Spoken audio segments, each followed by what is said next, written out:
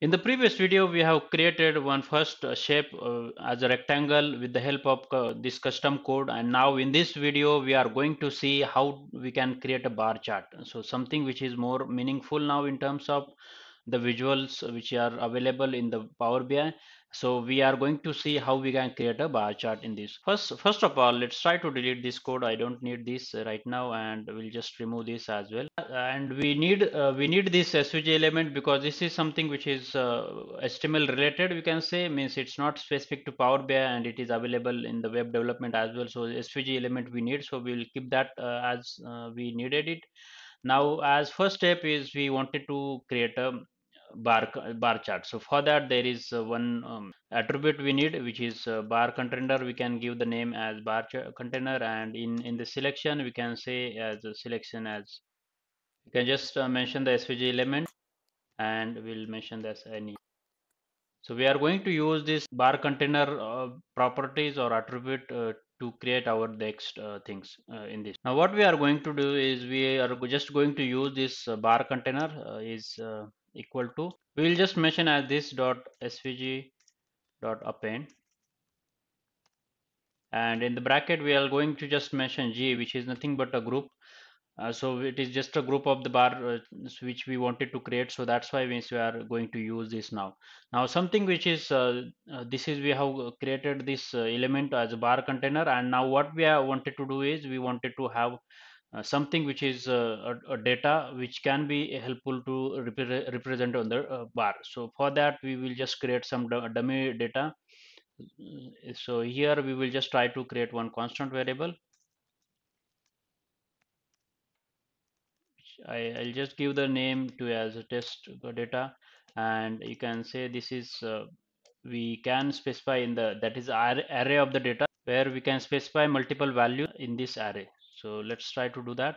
So first value we can give as value is equal to 10, and we can specify the category as well, say India.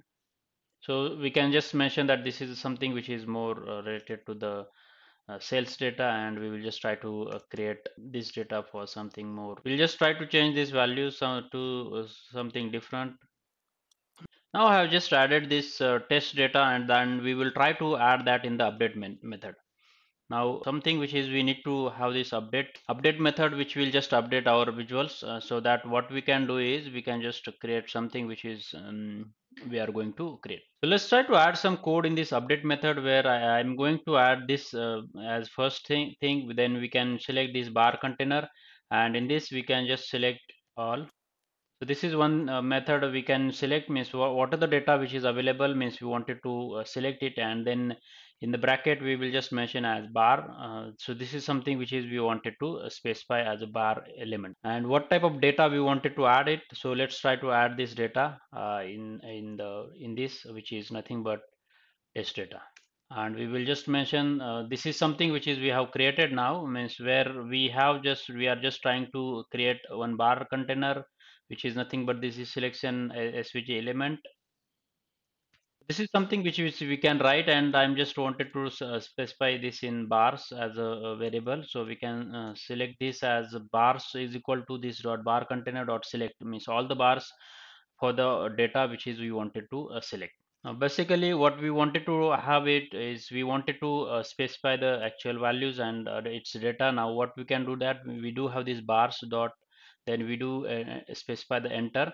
So this is something which is whatever the value which has selected here from this test data is coming in this, and we are going to enter into the chart. So for that we are going to use this append function, and we are going to use append a rectangle, means whatever the bars which we wanted to display, which we can do that as a rectangle only, so that we can have the bars created. Now there is one properties which we wanted to use, which is nothing but a class, and so this is something which is we are going to use as a method, means to just to get get the data entered in the bar chart. So this is something which is we are going to specify, and we are going to specify as bar, and we wanted to specify that is true as well, because this needs two parameters. And now we are going to add some attribute, which is height and width as well for that. So for that we will just try to specify width first. Let's say 50, and again we are going to specify the attribute as well for the height, and for this we can just mention a few 600. So this is something which is we have written now here, and we'll just try to save this and we'll go back to our application in Power BI and we'll see how this is reflecting. Let's try to refresh this.